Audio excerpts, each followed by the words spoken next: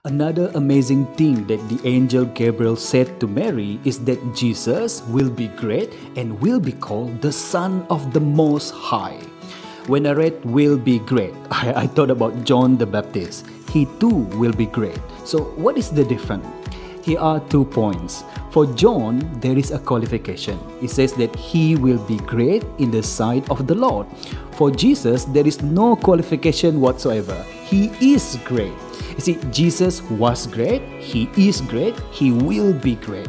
Even John the Baptist says in Luke chapter 3 verse 16, he declared about the Messiah, one who is more powerful or greater than I will come. Second point is this: John will be great because he will make ready a people prepared for the Lord. He will be the forerunner of the Messiah. But you see, Jesus is the Lord. He is the Messiah. He is the Son of the Most High. Thus, Jesus is greater than John. Or to be more accurate, Jesus is the greatest. Sorry but not sorry, Muhammad Ali. Jesus is the greatest.